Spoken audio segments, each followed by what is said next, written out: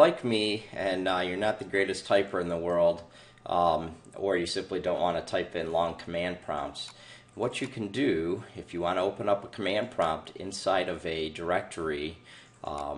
specific directory, is you can simply browse to that directory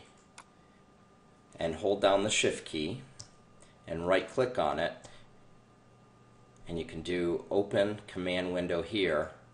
You'll notice that the directory you're in, or the directory you clicked on, will actually be where the command prompt opens, and that'll save you some typing.